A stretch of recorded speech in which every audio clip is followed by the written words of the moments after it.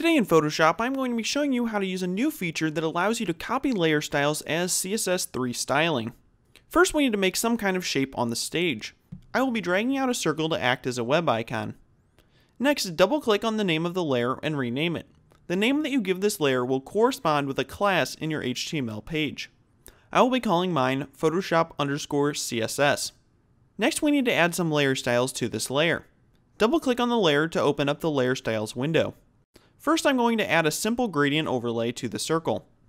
I'll select the colors and choose white for one side and light gray for the other. Next, we can add on a stroke. I'm going to make mine about 10 pixels and then change the color to a light blue. Lastly, to pull our icon off of the background, add on a slight drop shadow.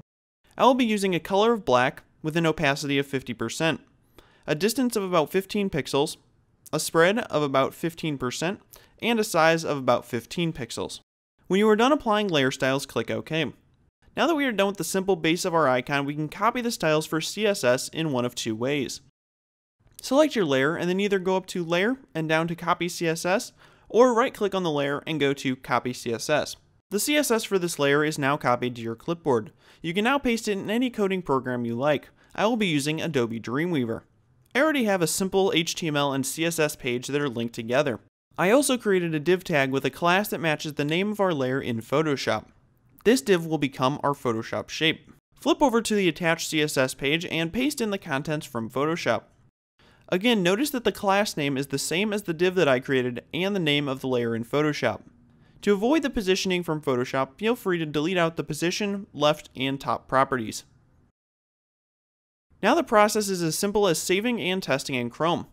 You will see that Photoshop did a decent job of converting the styles to CSS with the exception of the drop shadow. Other styles such as Inner Glow also have issues transferring to CSS at this time. If you want, you can fix this with a little CSS knowledge.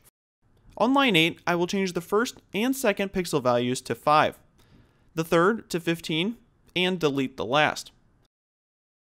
Then add an A on the end of RGB.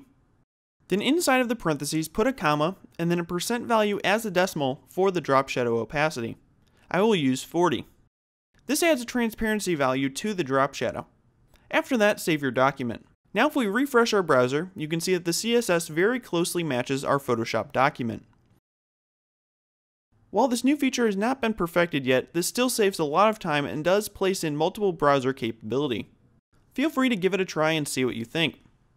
As always, if you enjoyed this Photoshop tutorial, be sure to subscribe, rate, comment, and share it with your friends.